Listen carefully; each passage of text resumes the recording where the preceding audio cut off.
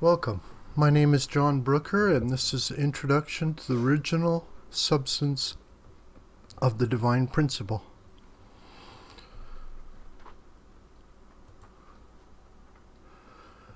In this session, number 4, we'll study the principle of restoration.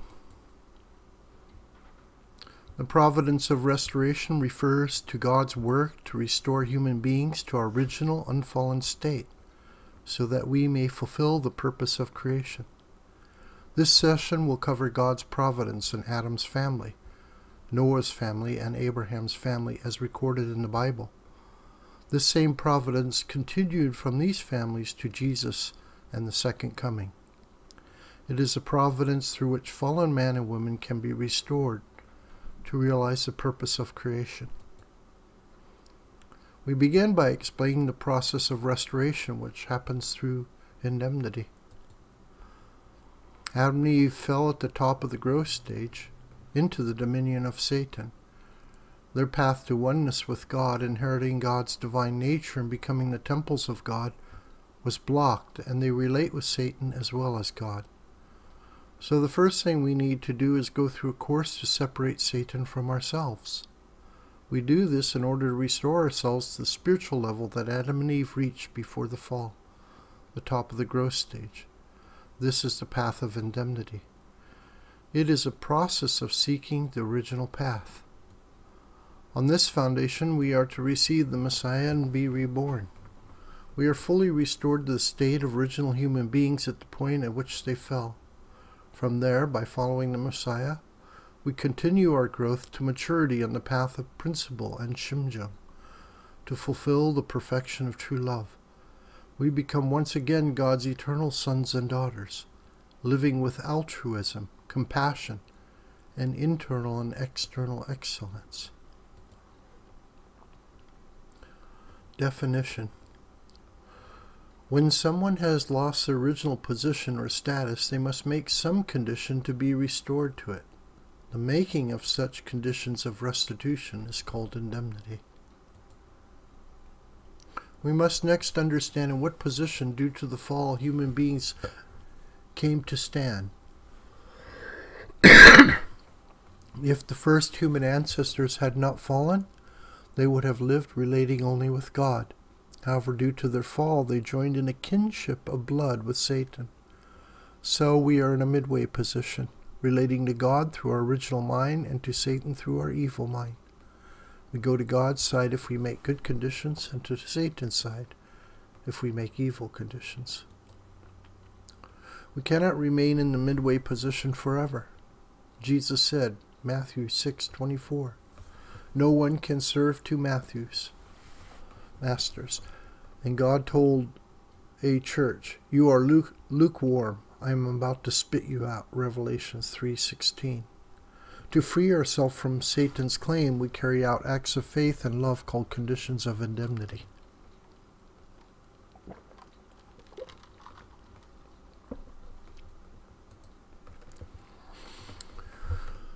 Next, we'll look at the types of conditions of indemnity. Condition of equal indemnity. In this case, restoration is achieved by making a condition of indemnity at a price equal to the value of what was lost when one departed from the original position or state. The verse life for life, eye for eye, tooth for tooth refers to this type of indemnity condition. Condition of a lesser indemnity. In this case, restoration is achieved by making a condition of indemnity at a price less than the value of what was lost.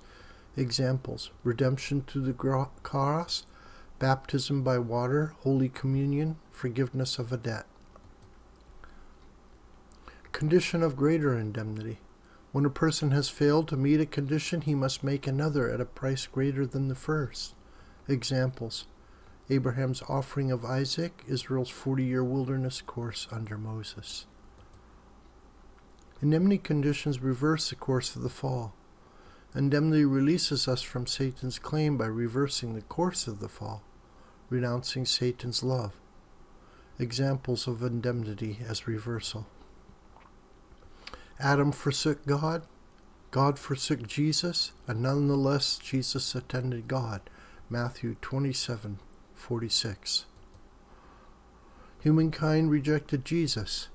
Humankind should love Jesus and bear the cross. Adam violated the will and grieved God. Humankind should love the will and comfort God. Here's one common example of indemnity. We tend to cast blame on others when adversity strikes. Let us learn from Jesus on the cross. We pay indemnity when we do not blame God and do not blame anyone. Instead, take responsibility, beginning with forgiveness, and take the debt on oneself. We begin with the conditions of Adam and Eve should have made, and then the course of the fall by which they failed to set those conditions. The essential indemnity conditions are those that reverse the course of the fall, create oneness with God and others. The conditions Adam and Eve should have made were 2 in number. First, faith in God's words. This is vertical and is called the foundation of faith. Second, dominion over the creation. The angels in the spirit world and all things. This is horizontal and is called the foundation of substance. This brings us to the point at which we can cross the line to the status of Adam and Eve before the fall. But we cannot cross the line by ourselves. We need God's grace given through the Messiah.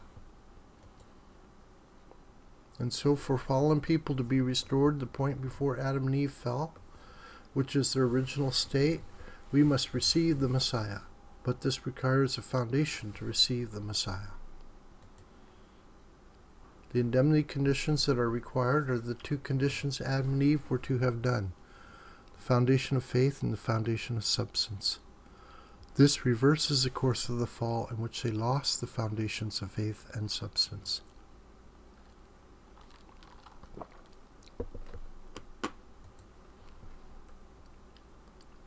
What are the foundation of faith and foundation of substance?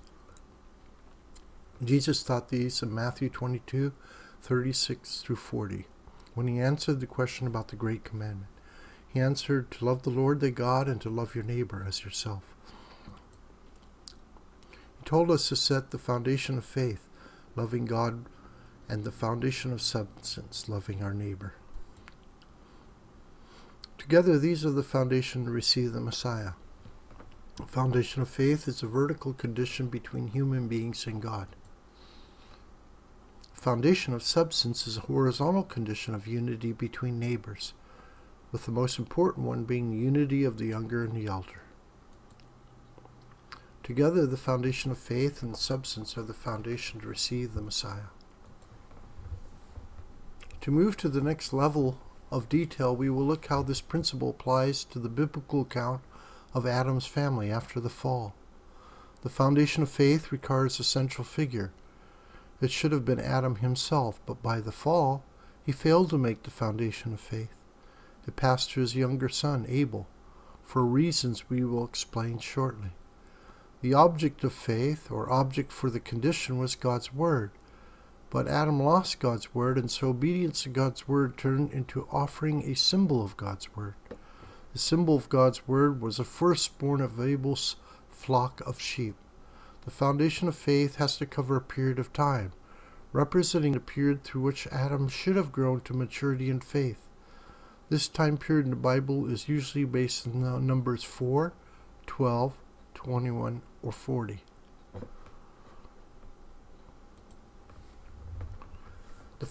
The substance of love should have been fulfilled by Adam and Eve, but they fell, and so the foundation of substance had to be restored. By neighbors, their 2 sons, Cain and Abel. Abel, the younger son, represented Adam and Eve, and Cain represented the archangel. Why was this? We will explain below. So the foundation of faith and the foundation of substance together would have brought about the foundation to receive the Messiah in Adam's family.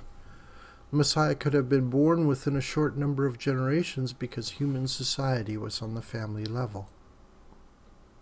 So let's see what happened in the providence of restoration in Adam's family. First of all, Adam could not make the offering. He could not be the central figure. He was the person responsible for the fall who broke the heart of God. There was a deep wound and no way for Adam to heal it. His position serving two masters was unprincipled. He embodied both good and evil, and Satan could claim anything he offered. He had blamed others and could not take responsibility. So nowhere in the biblical record do we find Adam offering a sacrifice. Adam was a confused person, conflicted between good and evil, claimed by both God and Satan. Somehow God had to find a way to divide good from evil. God worked through the sons, Cain and Abel. Each of them made an offering to God. Which one of them was to represent goodness and relate with God, and which was to represent evil and interact with Satan.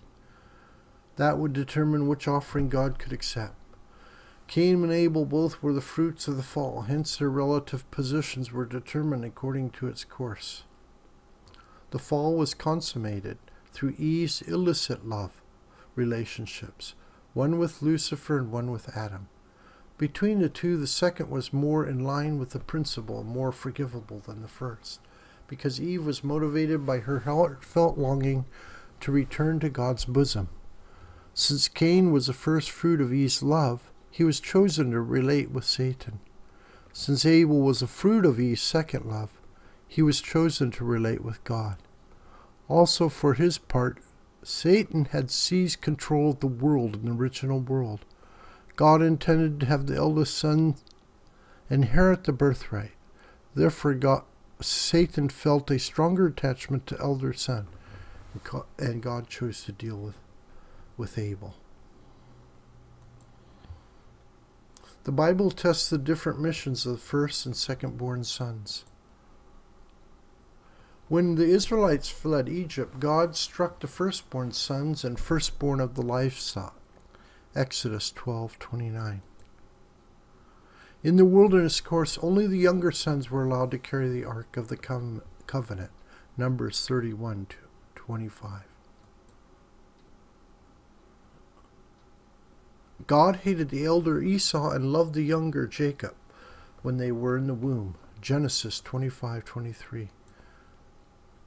When Ephraim and Manasseh were blessed, Jacob crossed his hands to place his right hand on the younger son. Genesis 48:14. This is why when they each made an offering, Cain and Abel were in a position where each could deal with only one master, and they offered separate sacrifices. Cain offered crops and Abel offered a lamb. Abel's offering was accepted, Cain's was not. The indemnity condition to remove the fallen nature. God accepted the second son's offering. In this way, Abel, the central figure, offered the object for the condition fulfilling a time period. He laid the foundation of faith. At the same time, Cain's offering was rejected, and he just felt like the archangel. God loved Cain, but God could not accept Cain's offering unless he first separated himself from Satan by his own choice. God told this to Cain when he said, "Sin is crouching at your door, and you must master it." The Bible records the offerings of Cain and Abel. Genesis 4:5-8. In the process of time it came to pass that Cain brought the fruit of the ground in offering unto the Lord. And Abel he also brought the firstlings of his flock and the fat thereof. And the Lord had respect unto Abel and to his offering, but unto Cain and to his offering he had not respect.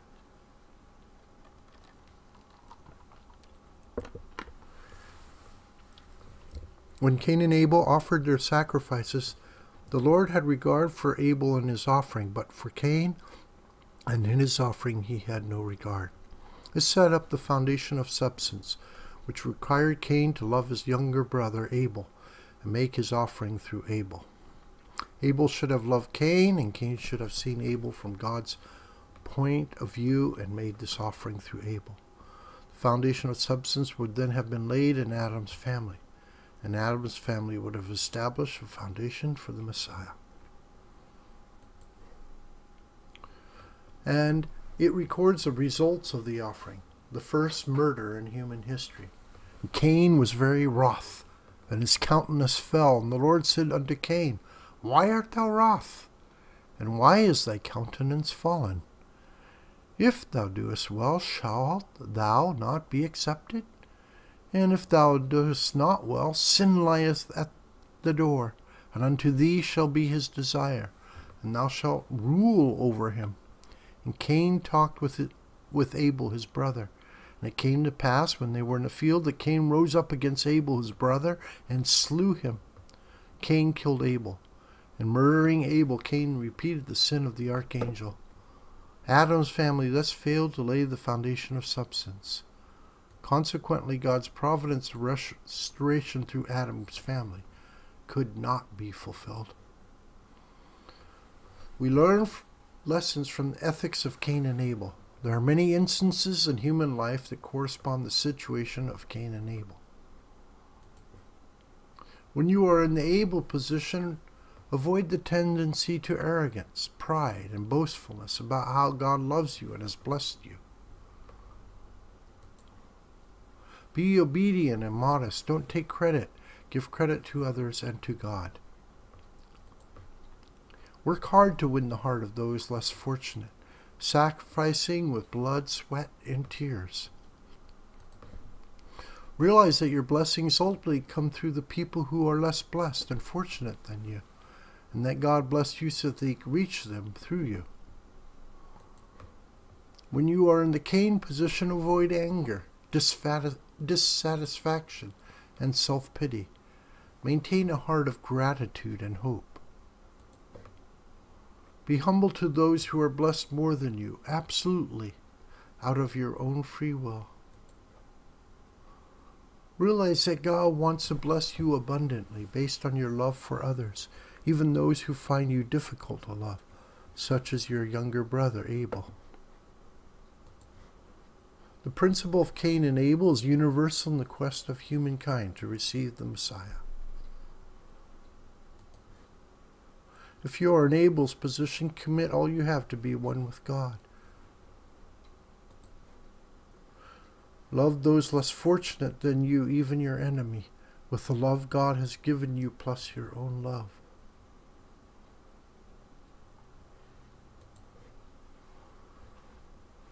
Realize you are others' pathway to heaven, even though you are unworthy, so take responsibility.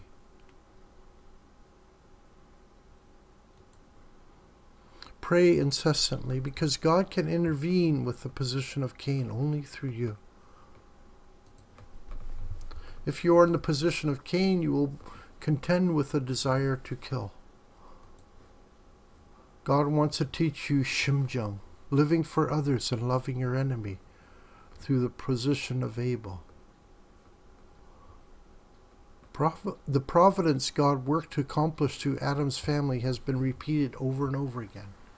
Consequently, this course remains as the indemnity course we ourselves must walk. The providence of restoration in Noah's family. Noah stood upon the foundation of Abel's loyalty and faithful heart. Furthermore, he was a righteous man in the sight of God. For these reasons, he was qualified to make the symbolic offering to God by building the ark. The object for the condition was the ark. The growing period was represented by the 40-day flood. Through these conditions, Noah set the foundation of faith.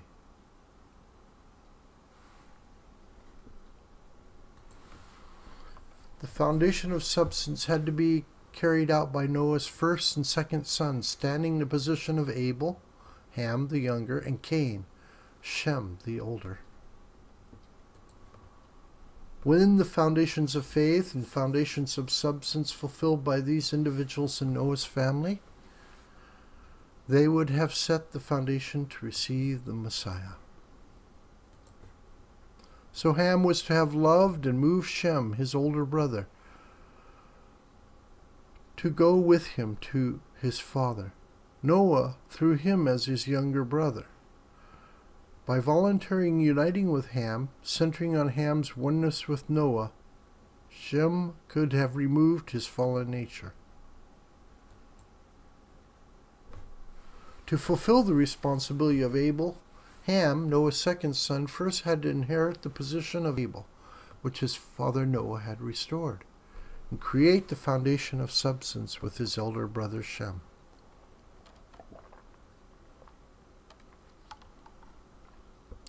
For Ham to stand in the position of Abel, he had to be inseparably one in heart with Noah. God worked to help Ham do this, and the story is recorded in Genesis 9:20 through 26. Noah had saved his family, settled in a new world, and planted a vineyard. One day he drank wine and fell asleep naked in his tent. Ham entered the tent. He could have respectfully, out of gratitude to the father who had built the ark and saved the family, covered him and let him rest. But instead he felt shame, took offense, and judged his father. He then stirred up the same feelings in his brothers, Shem and Japheth. Swayed by Ham to feel ashamed of their father's nakedness, and turning their faces so as not to behold the sight, they walked backwards and covered their father's body with a garment. Ham's mission for the foundation of substance was based on his oneness with his father. Noah,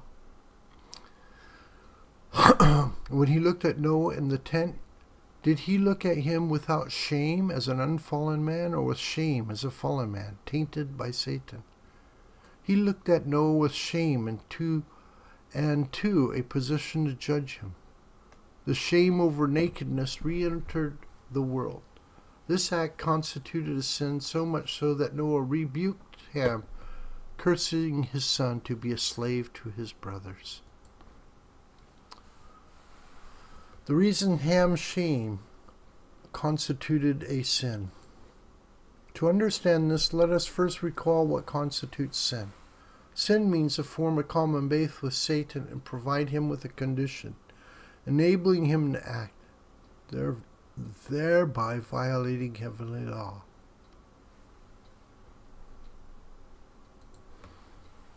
Noah's position after the flood was like that of Adam after the creation of heaven and earth, naked and not ashamed. God expected that the members of Noah's family would react to Noah's nakedness without any feelings of shame. God wanted to recover the joyful heart he had felt when looking at Adam and Eve in their innocence before the fall.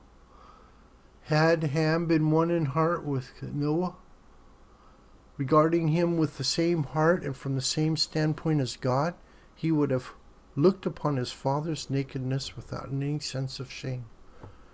He thus would have fulfilled the indemnity condition to restore Adam and Eve's innocence before the fall.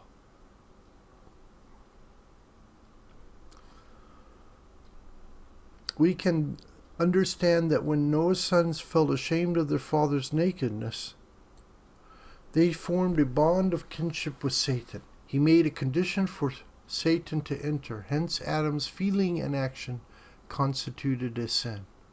It is always sinful to regard nakedness with a sense of shame? No. Noah's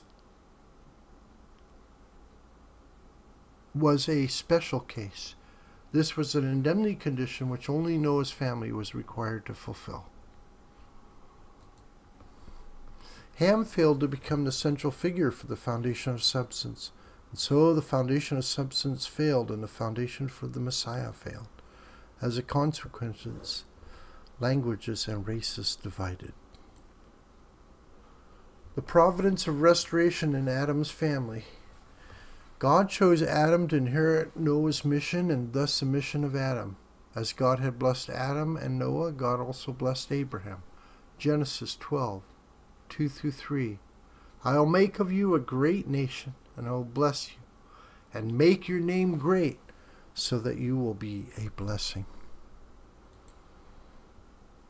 Before making the foundation of faith, Abraham was required to make a symbolic indemnity condition to restore the position of Adam's family. In Genesis 12:10-20, the Bible gives an account of a trip Abraham made to Egypt. When they entered Egypt, Abraham instructed his wife Sarah to pose as his sister. because he was afraid that the Pharaoh might desire her.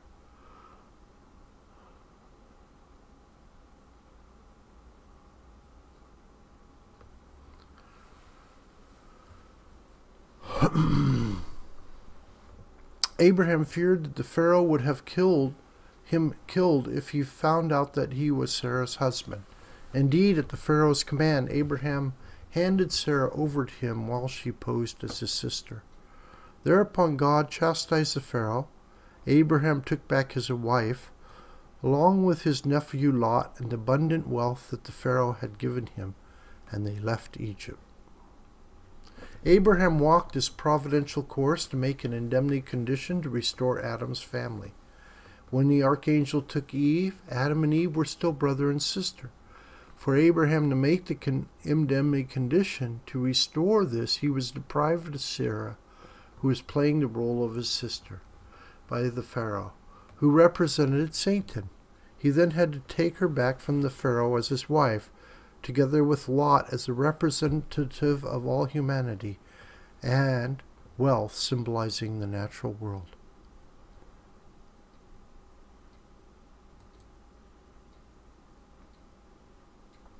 Once he had fulfilled this indemnity condition, Abraham was deemed ready to make the symbolic offering for the foundation of faith.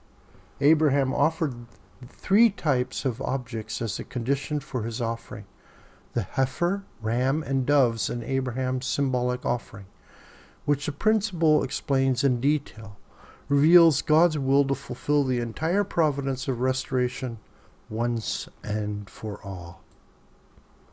God's plan was for Abraham's sons, Isaac and Ishmael, to stand in the position of Abel and Cain for the foundation of substance, and for Abraham's family to set the foundation for the Messiah.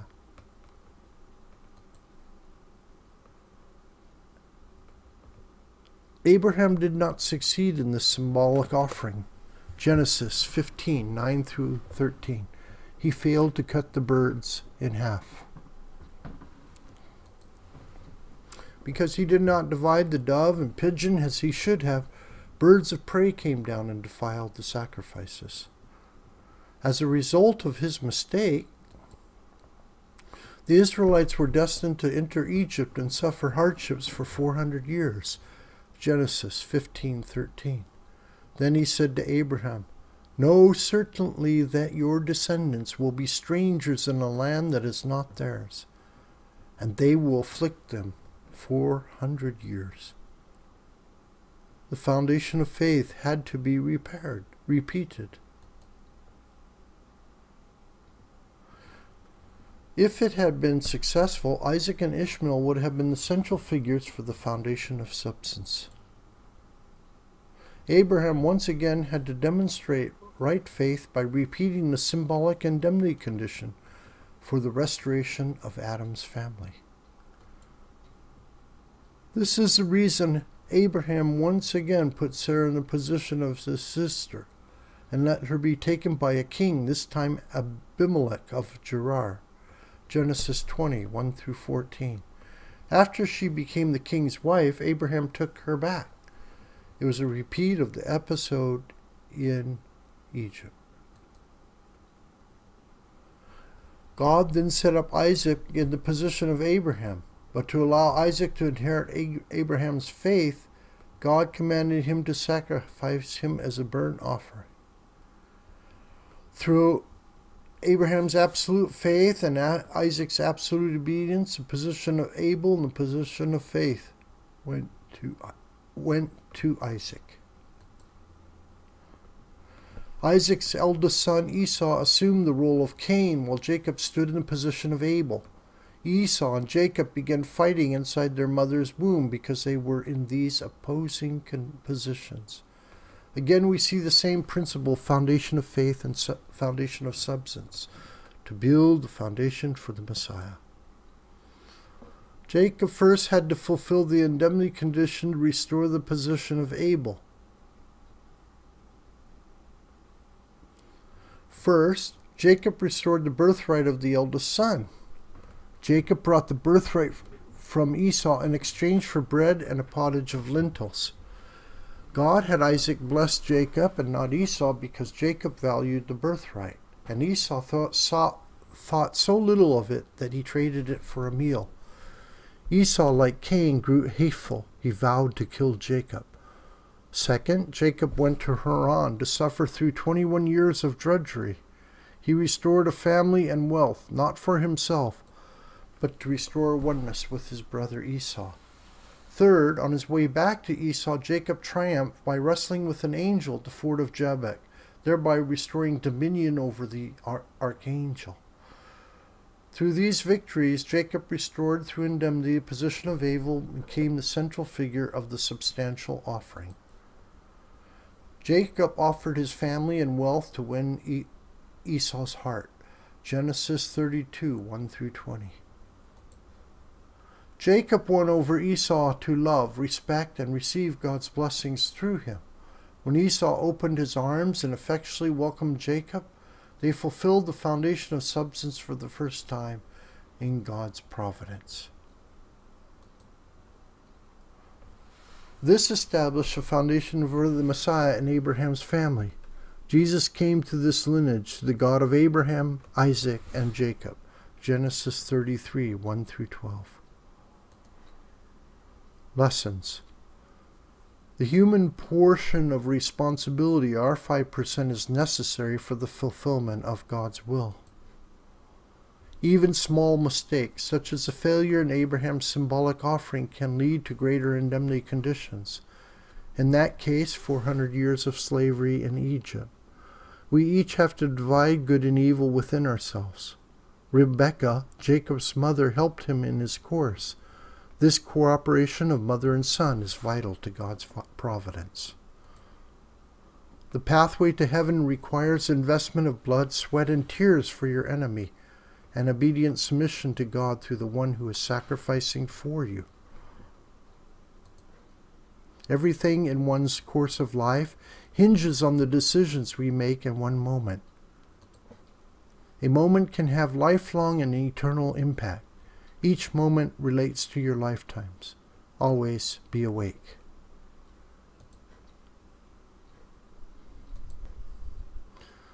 Discussion. What's one thing you would do in your life to make ready for the Messiah? 2. Share an example from a movie, novel, or personal experience where you observed the dynamic of Cain and Abel. 3. How do you see history repeat itself in your own life?